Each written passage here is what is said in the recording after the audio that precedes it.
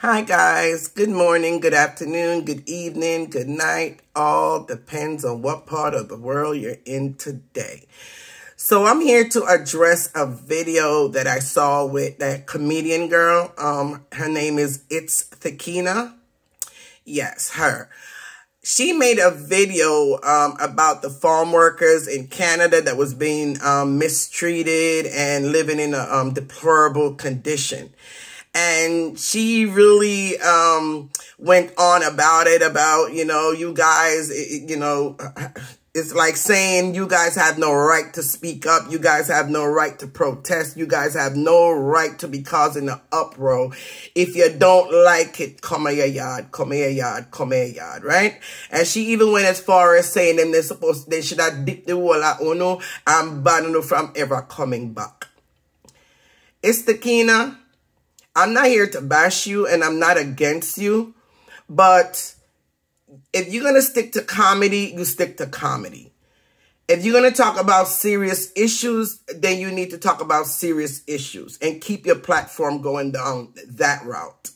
But you cannot mix the two because certain things is not funny. Certain things is not to make a light of or to make a joke of. And I think the situation in Canada is a very serious situation, and that should not be taken lightly. These people, at the end of the day, they're human beings. And if they're going to go on farm work, not because they want the work, not because they need the money, don't mean to say they have to be mistreated or put in deplorable condition to live in, especially if they're paying for it. It's not even being offered to them for free. I'm sure you would not like your brother, your sister, your uncle, your mother to be in that same condition and be in that same problem. And to say if you don't like the condition, then you need to just come back to your yard. Sometimes it's not that simple. I don't know exactly how the farm working program works, but I would think it's a contract that you sign, and you sign a contract stating that you're going to give them this X amount of months or this X amount of years of your time. And I'm not sure if you break that contract, if there's any consequences. Again, I'm not familiar with the whole procedures. I'm only assuming that there has to be some form of contract that you had to sign. And sometime in the fine prints of those contracts, with many of us don't take the time to read any fine prints, including myself.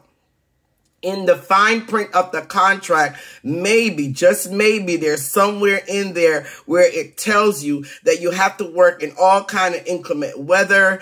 You may have to live in certain condition, the living arrangements. You may have to have, 5 person to a room, 10 person to a room, 20 person to a room. It also might have stipulate how much you'll be paying. I'm sure it may outline all the conditions that you may meet when you go on farm working, and you signed off on it saying, yes, you're willing.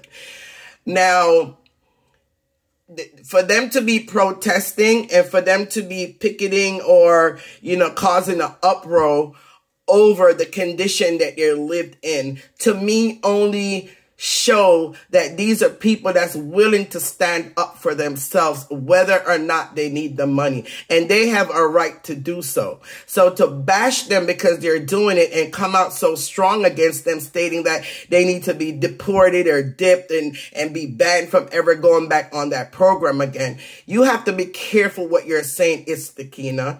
You have to be very careful. I tell everyone that have a certain platform, when you have a certain platform that a lot of people listen to, you have to be careful what you say on that platform, because it's not only going to affect the person that you're talking about, or it's not going to only affect the topic that you may be talking about at that moment.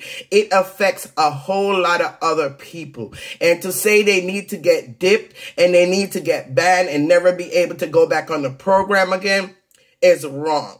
Okay, you cannot say those type of things because it could make it worse for the program in the future. It even could get to the point where maybe Canada will cut the program from Jamaica and won't take anyone coming out of Jamaica because of this. So we have to be careful. Okay, we have to be careful about the things that we're saying. It won't just affect those farm workers. It would affect the farm working program, period. They have a right to speak up. They are a human being. And if they're not being treated right, yes, like you said, they may have the option to come back, but you don't know under what circumstance they may able to come back.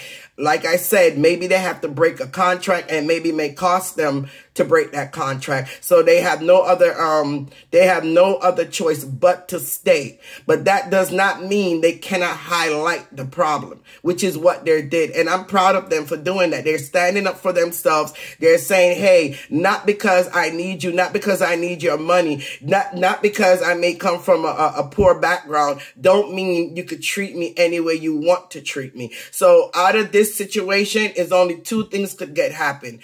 Itsthickiana, you could cause them to lose the contract to Canada altogether. Not just you, because I'm not going to say it's just you. I'm sure there was other people that spoke up about it also. And so I'm not going to say just you, but you are a contributor by the things that you said that could cause Jamaica to lose that farm working contract when it comes to Canada.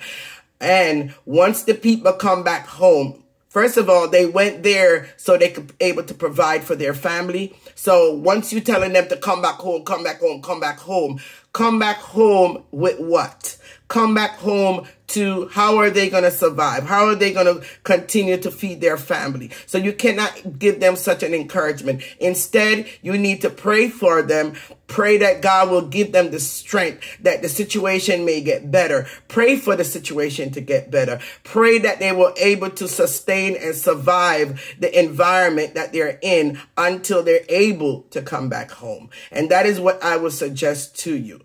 Okay, so I hope moving forward, sometimes you got to pick and choose what you talk about publicly and what you bash publicly. Because again, sometimes it doesn't always just affect the person you're talking to.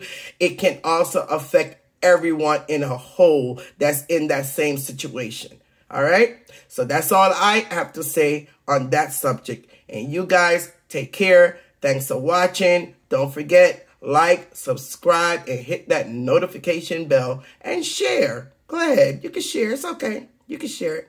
All right. Bye.